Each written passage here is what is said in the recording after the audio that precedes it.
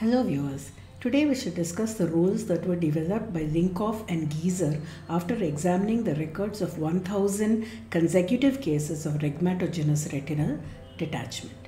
Why were these rules developed?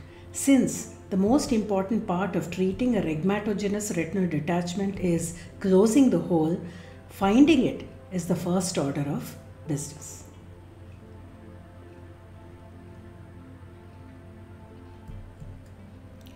What knowledge is required prior to understanding the rules?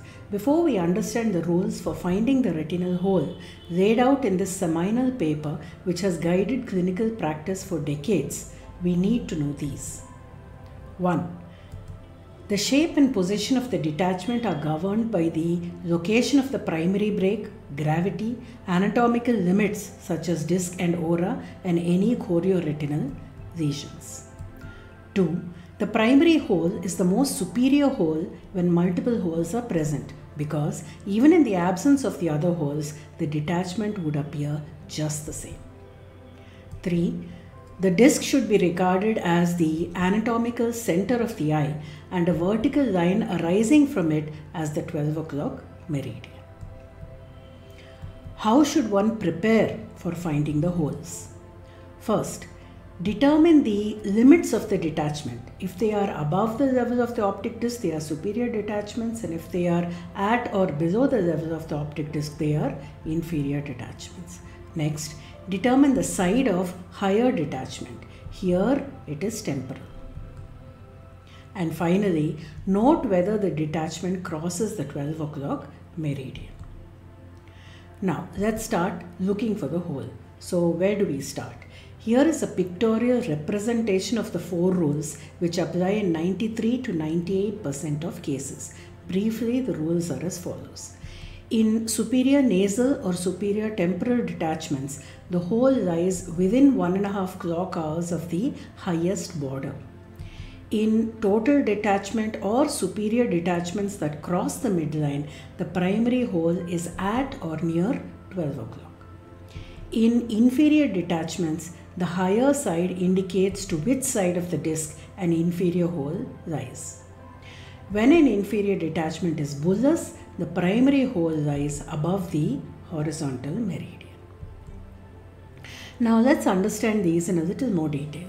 In superior nasal or superior temporal detachments, the hole lies within 1.5 clock hours of the highest border 98% of the time. So here, because the higher limit of detachment is on the temporal side, the hole should be looked for within 1.5 clock hours of the highest limit of the detachment. 2 additional points to note in such a detachment. Fluid never crosses the midline, and the fluid may rise on the opposite side to the level of the primary hole, but never as high as the fluid level on the primary side. In total detachment or superior detachments that cross the midline, the primary hole is at 12 o'clock or in a triangle, the apex of which is at the ora serrata and the sides of which intersect the equator 1 hour to either side of 12 o'clock.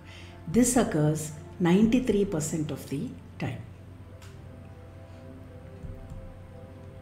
Detachment that cross the 12 o'clock meridian invariably become total. If observed before they become total, the lower edge of the detachment indicates the side of the 12 o'clock meridian of the hole. Another important point when dealing with an apparent total detachment is to look for a small wedge of attached retina in the periphery. It may be hidden in the periphery or between 2 bullae. When present, one can limit one's search to 1.5 clock hours on the side of the highest border instead of searching the 1.5 clock hours on either side of 12 o'clock. In inferior detachments, the higher side indicates to which side of the disc an inferior hole lies 95% of the time.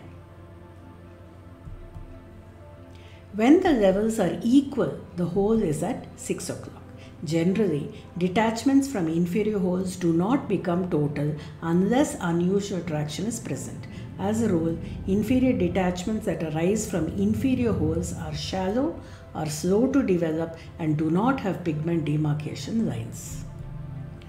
If there is a rapidly developing inferior bullous detachment, then the hole is superior. This occurs because the superior hole connects with the detachment by a shallow peripheral sinus. This can be confirmed by examining the sides of the detachment with the head in a dependent position. When the head is rotated towards the side of the hole, more fluid flows into it and the pathway is revealed. So that's it for today. If you like what you saw, subscribe to my channel and hit the bell icon to never miss an update from AP's Ophthalmology Pulse. You may watch my other videos by clicking on the thumbnails. Please leave a note in the comment section if you wish for any particular topic to be covered in future. Look forward to regular updates. Thank you for watching.